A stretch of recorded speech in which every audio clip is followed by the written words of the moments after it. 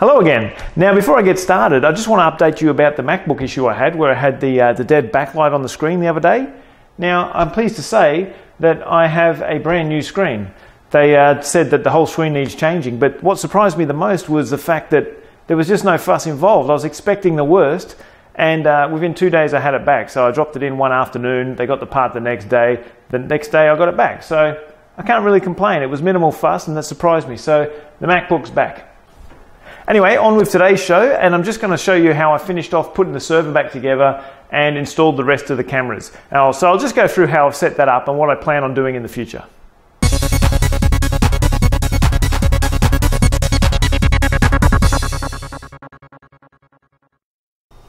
I've ripped out most of the unnecessary things from the switch, and I've just got to neaten up the cables a bit.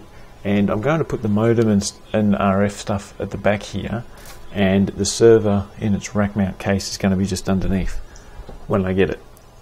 Right, I'm going to use one of these shelves put in backwards behind where the LCD panel is to put the modem in. The modem's going to sit just there, and I've also got the RF amp. Now the RF's going to come in from the antenna, feed the RF amp, which will then be split into 5 separate outputs. There's the 5 here, and they will feed the 5 TV tuners, the little USB sticks that are going to be on the server. You can see I've made custom length little jumper cables here to go from the switch to the patch panel, and around the back of the patch panel they're all just, of course, connected there, tied up in a bit of a bunch, and I've just got to finish neatening that when they go up into the wall to the various places around the house. I've just swapped a couple of these around, so the power wall's now on this one.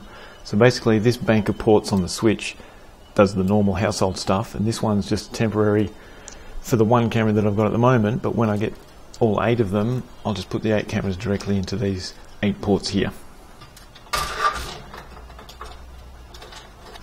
Okay, so that just lives in there. That's all neat and tidy, in line with the LCD panel here, so I'm not losing any extra space. And I'm just going to sit the modem in there. Okay, just temporarily I've got the modem here and a Raspberry Pi which runs the LCDs here, and also the screen down here, which I've just got one of the cameras showing, but there's still work to do. Right, what I'm going to do now is put another one of these wall plates in here for the cables to come out, because the 8 cables that I'm going to run for the cameras wouldn't really fit nicely in there, so I'm going to keep them separate for their purpose of being the video camera cables. So I'm going to chop a hole in the wall and mount this now and start running some cables.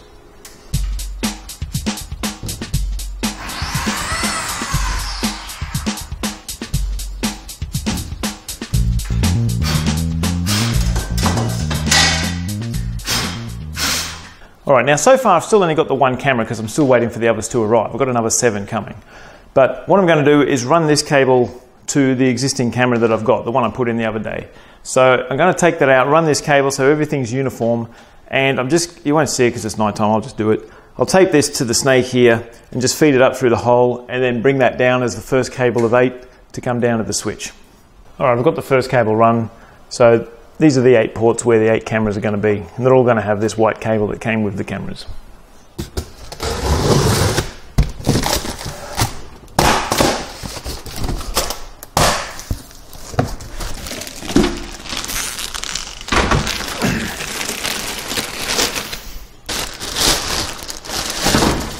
There it is.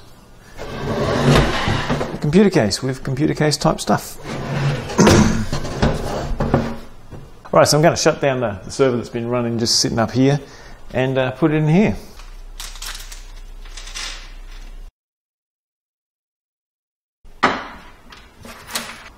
Okay, I've mostly finished setting up the computer here, but halfway through doing that, another 4 of the cameras arrived. So I'm going to jump between projects, put that on hold for a minute while I just get these up and running, just because I can't wait. Right, this is what's going in. The 2 hard drives are mounted in there, and the operating system's just kind of sitting in there because it's a bit small and I don't have a bracket. And I've added the network card and the USB card, so I've got some extra ports on the back there. So inside the rack, you can see it fits nicely. underneath the other stuff that I had there. So I'll just plug that in and tidy the cables up. Okay, the last of my cameras have arrived, so I'll just rip into them, set them up, and then I'll have 8. Okay, I've got lots of network cables here, as you can see, but I don't like having messy cables, so I've got a 1-unit blanking panel, and I've just put 3 holes in them, put these little gland through there, and that's going to go up there to pass the cables through, just to make it nice and neat.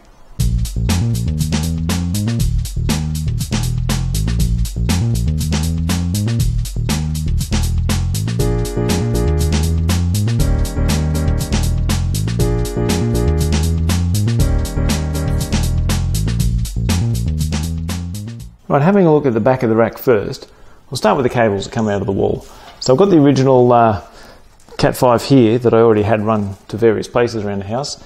And now, as you saw, I just put a hole in the wall for the next bunch, which is these 8 for the cameras. So they all go neatly up there. That's why I like to have a little bit of extra on these so you can pull the rack out and do stuff. Now the black cable is simply coax from the TV antenna. And that feeds the RF amp here. Okay, and then it gets split. You can probably just see the splitter at the front, maybe not. And then that feeds these 5 TV cards, which go into the USB card here. Okay, so it leaves my ports on the motherboard free. These 2 here are the 2 network devices, one for the main network and one for video basically. So the video one that goes all the time doesn't swamp the main network one. And the rest is just modem and Raspberry Pi and the switch. The extra single Cat 5 at the back here is just what goes to the computer here on the workbench. That's all. So that's why it's separate to the rest. Right, now it's back in position. Those cables, as I said, go around nicely. They come down here, go up there, feed in through these 3 holes that I put in a single rack unit here, so they can come out the front nice and neatly here. And I've made the little patch leads here to length, just because I'm pedantic like that, so they all fit perfectly between the switch and the patch panel. The first couple are from the server, and the reason I put them at the start instead of right at the end of the switch like the other things is because the first one has all the video traffic. So on the graphs for the monitoring system, it's always a certain amount, so it makes the graphs look neater if that's just on port 1, and then the rest can vary. So at the top end I've just got, you know, the phone line going to the modem, yellow Ethernet one from the modem, and I said just a couple of things here, the Raspberry Pi that's in this rack and the computer on the workbench over there. Alright, I've just started the switch, now I'll just boot up the computer.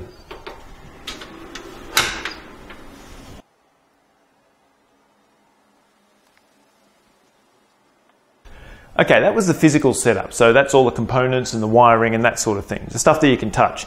Now I'm going to show the logical side of things and how I've set it up. Now first of all, have a look here at the monitoring system for the server there. Now this is the first bridge adapter. And what you can see here, on the green is the traffic coming into the computer, and this purpley color is outgoing. So you can see that I had just under 60 meg, forget these little spikes, 60 meg roughly coming in, and that's just from the cameras themselves. All the footage from the 8 cameras adds up to about 60 meg a second. So that's constantly coming in to the network interface. Now going out from the servers is a lot more. That's because I'm using VLC to get that RTSP stream that's coming into the computer and rewrapping that as multicast and then sending it out as multicast. So that same data that's coming in is going out again, but as multicast. And the rest is made up from the TV servers, which is just over 100 meg, I think, all of them combined. So the TV servers and the camera outgoing is about 160 meg. So on the network interface of the server, it's been hit with 60 meg in and, 170 odd out. Okay, so that's a lot of use before I do anything just with normal computing. Okay, so what I wanted to do, as you saw, is get a second network interface. So I can offload all this video stuff onto its own network card and leave the other network card for normal computing. Okay, so you can see if I just go through here, This big gap here is when I shut it down so I could do the physical cable tightening up. So that's how long that took me, about an hour. And then I turned it back on and it was going. Now at this point here, I changed the server's multicast route. What I did was add a route like this. So this covers the multicast addresses. And this is the new bridge adapter that I made with that new NIC that I put in. Okay, so as of that point here, all that video traffic stopped, okay, on that interface. Now if I show you the other interface, that's when it started. So this network card here is on its own VLAN, what I'm calling the video VLAN, which has the cameras on it, and it also pumps out the multicast from the server, which is the cameras and the TV server. So now when I open my VLC, I've just got a SAP server set up, and I've made a video on how to set up SAP announcements as well. So I can just toggle through them like normal TV channels, like I had with the TV server, which I've still got. So when I get to the end of this, it'll just go onto TV, and there it is. Okay, and so on. So I wanted the video from the cameras to be multicast, and the reason is I can do whatever I want with it then and replicate it as many times as I want through the switch. Okay, so that's how the video is coming in. When I run the VLC streaming command to convert it to multicast, I do a video copy because it's already compressed and I don't want to stress the server by recompressing it unnecessarily, but I do transcode the audio into AAC because the format that it has on there is a bit funny. So I just make it AAC, and it's already H.264, so it makes it a nice format. So now that it's pumping out that multicast, I want to save that to the disk, and this is what I use. I just use FFmpeg, of course, and I just put it in a little loop. So mainly the command is FFmpeg and receive the stream. That's the one that I'm streaming out from VLC. I can do an audio and video codec copy now because I've already transcoded the audio using VLC. And what this does here is it separates the files into 1-minute segments. And I've done that because it makes good sense. Now, I've pretty much just copied the idea of the dash cams right down to the actual format. So if I go through this here, I save them to cameras, my hard drive, Swann, that's what they are, let's say front door, and just that format there with front door. So now if I go mount cameras, Swann, front door, show you what's there, there's all these files that are 1 minute long, okay? Now, this format here is the same format as the dashcam format from the cars, just because I was used to it, and it makes sense. It's got the date and the time and then what the video footage is from. Now, the reason I've put it in a loop is just in case something happens to the stream. If I kill it, I pull the camera out for some reason, plug it back in. As soon as the stream starts up again, it'll just continue on. So that's just to make sure it keeps running if there's been an interruption. But it would only be if I've manually done something anyway.